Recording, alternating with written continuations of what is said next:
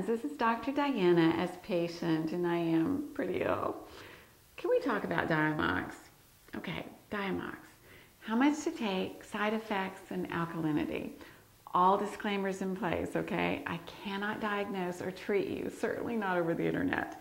Your doctors should be able to work with you on this and ask them to do so closely, okay? I am fielding questions from doctors all around the world on this topic, and I will share with you what I've experienced as a patient, okay? Now, if anyone is familiar with acetazolamide, Diamox, it's eye doctors because we used it for pseudotumor cerebri or idiopathic intracranial hypertension, basically high intracranial pressure causing a change in the optic nerve.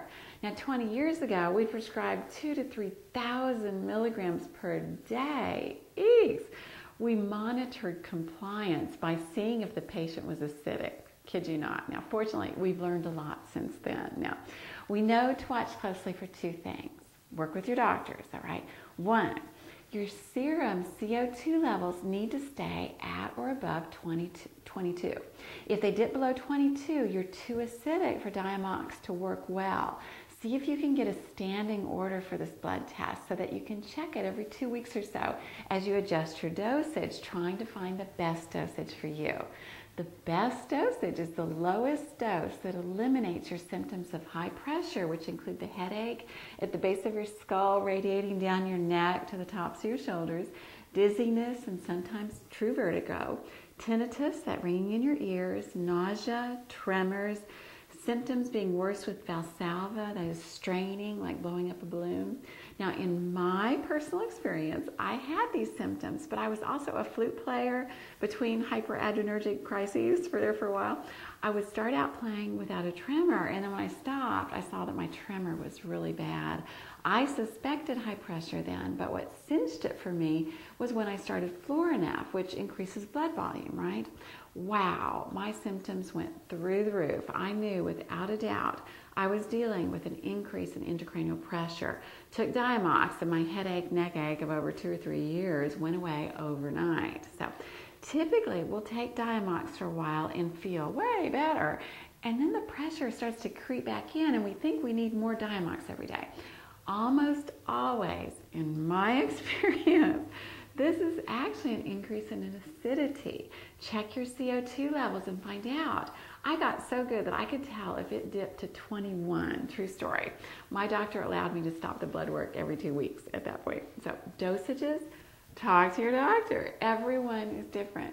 Most doctors will advise you to stay on a 3 times per day dosing because Diamox wears off quickly. The slow release Diamox, by the way, don't bother. It's not effective for us nor for pseudotumor cerebri. The evening dose, hands down, is the most important dose, and that will usually be your largest dose. I hesitate to mention exact dosages again because everyone's so different, and your doctor will give you a place to start. I fiddled with my dose for about a year and a half or so before I settled on, drum roll, 125 milligrams in the morning, 125 milligrams in the early afternoon, and 250 milligrams at nighttime. But that's just me, okay? My son, when he was half my size, took at least that much, whereas my daughter, who is my size, took less than half of that dose. So she was much less affected than my son. Everyone is different, okay? Secondly, your doctor will want to monitor your potassium levels. Not a huge deal, but watch that occasionally. Mine went south at about month 9 or so, and I've taken a prescription potassium supplement since then.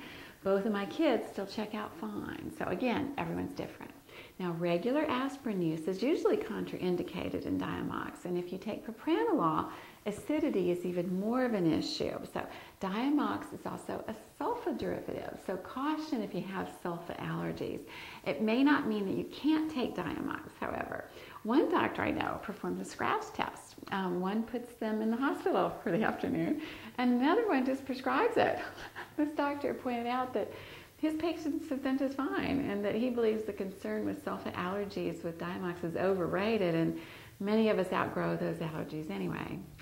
I can't tell you what to do, but there are no non-sulfa alternatives excepting IV mannitol, which is obviously not great for a long-term solution. So again, please work with your doctors on this, okay?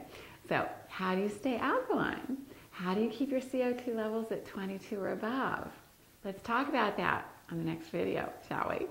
Yeah. So until next time. Oh yes, this does have something to do with that.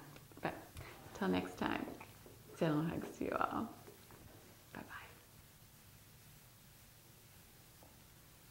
Bye-bye.